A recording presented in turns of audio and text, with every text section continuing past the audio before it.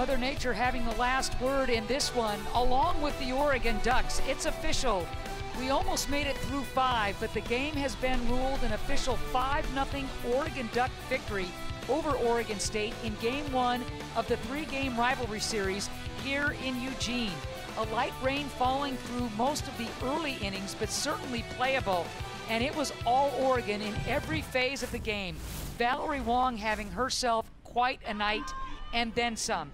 Second inning, deep center field, solo home run, a no doubt about it shot that just kept carrying. 1-0 Oregon with the lead. Valerie Wong would come up again in the 4th, this time with a runner aboard, and she turns on Maison's pitch for the 2-run homer. What a night for Valerie Wong. A couple of homers, 3 ribbies. Tara McGowan had a couple of RBIs as well. More than enough run support for Stevie Hansen, who was absolutely terrific in the circle for the Oregon Ducks. The freshman workhorse was just on spot, on target, on fire. She had the Ks and let the defense play behind her.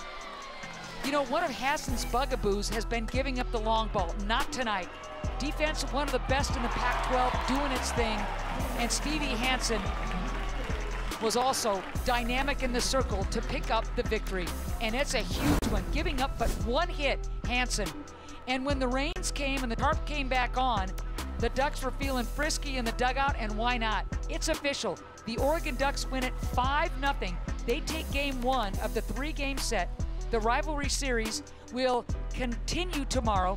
Game 2 right here at the Jane. First pitch at 6 o'clock. We'll be there. Hope you will be too. Have a great rest of your Friday night, everybody.